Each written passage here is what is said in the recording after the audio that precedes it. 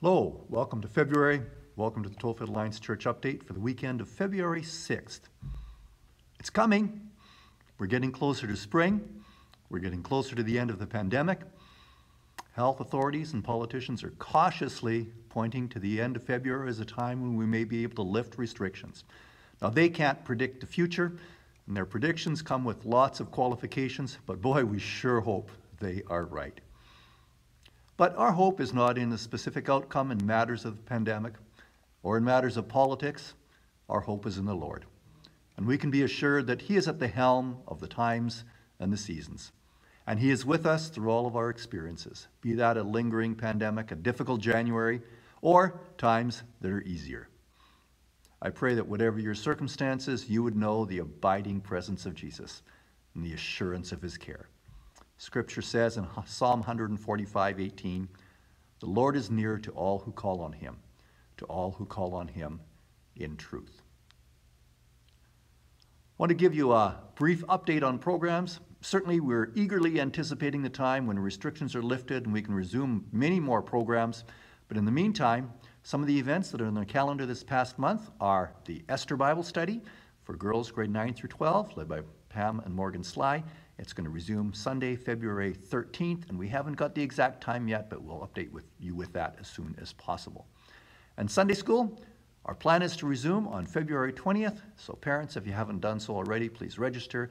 In the email, there's links to a way you can register online, and as well, there are forms available at church or that you can, that have been emailed to you, and you can get those back to us either in email form or in paper form.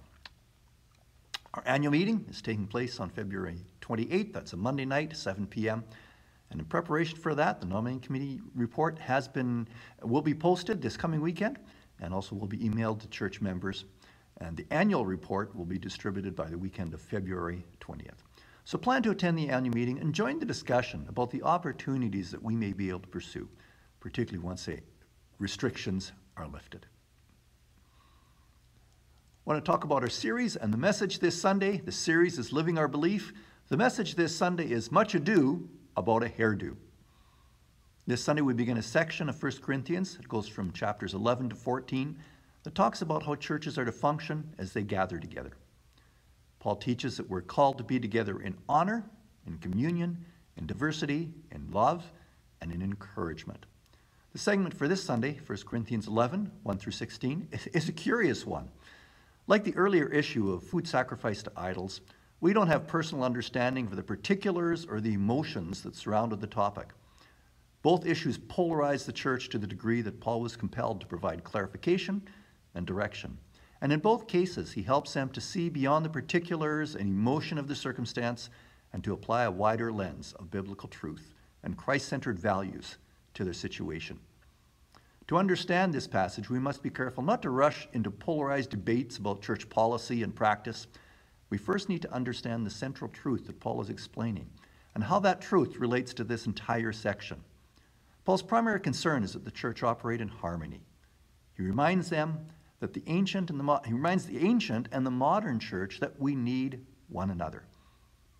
In the text in chapter 11, verses 11 and 12, he says, "Nevertheless, in the Lord, woman is not independent of man, nor is man independent of woman. For as woman came from man, so also man is born of woman, but everything comes from God."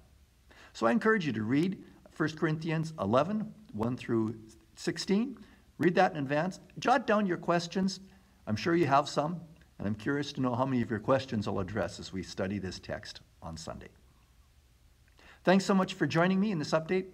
Thank you for joining on Sundays at 10 a.m. in person or via live stream, or joining at another time on the YouTube channel at your convenience.